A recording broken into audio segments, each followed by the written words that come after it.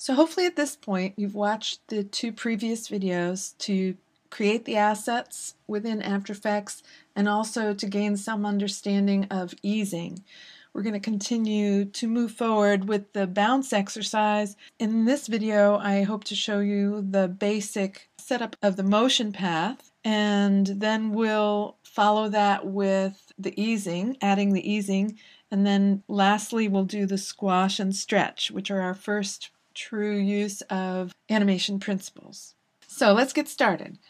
I've got my ground and my ball created on my stage, and what I want to do is go right ahead and start with two keyframes, one for position and one for scale. We're not going to use the scale one until we get to the squash and stretch portion, but it's a good idea to set that keyframe up right at the outset.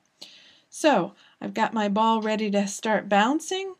I've got my keyframe, and unlike what we've done in the past where we go ahead and set a keyframe and then move it, what I'm going to do this time is move my playback head to the point where I want the ball to hit the ground and then just drag the ball into the position. And you're going to see that that immediately gives me a keyframe, and you can already start to see the Bezier curve that will become our bounce. So I'm going to go in diminishing time up and down, just get the basic up and down motion. And of course on the second bounce it's not going to bounce as high, which means it's not going to take as long to hit the ground. And there's no real formula for this that I'm aware of, so you just sort of eyeball it, but think of it as, getting lesser and lesser.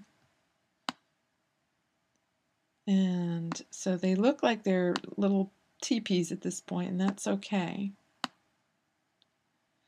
Now as I'm going, you can see that there's a lot more dots here. Let me zoom in a little bit.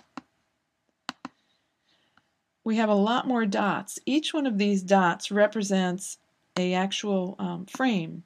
So if I go one frame at a time, you'll see that on each frame I am stopping on one of those little dots.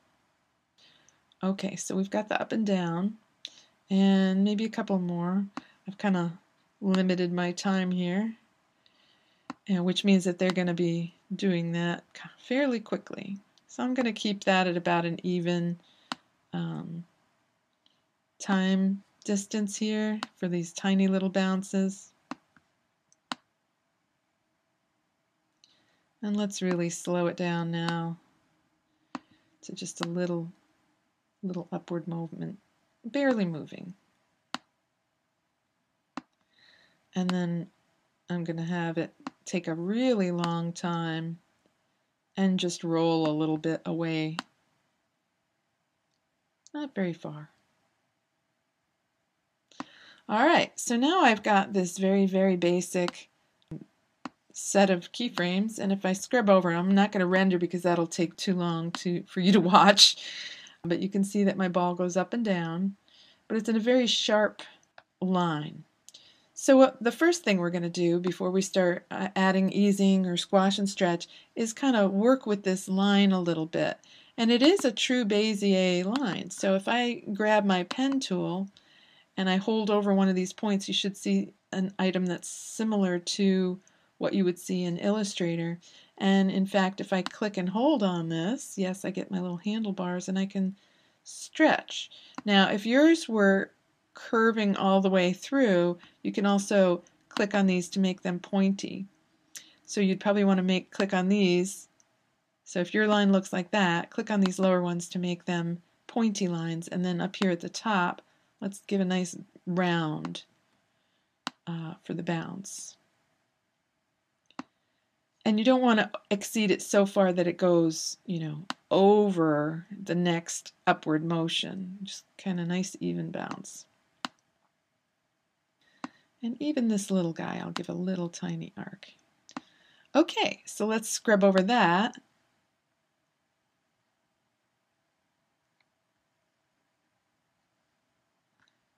And it's still not looking very natural. I am playing it there. There's a preview. Not bad, But once we start to add our easing onto this, and then our squash and stretch, we should really start to see it look more lifelike. Stay tuned. Next video.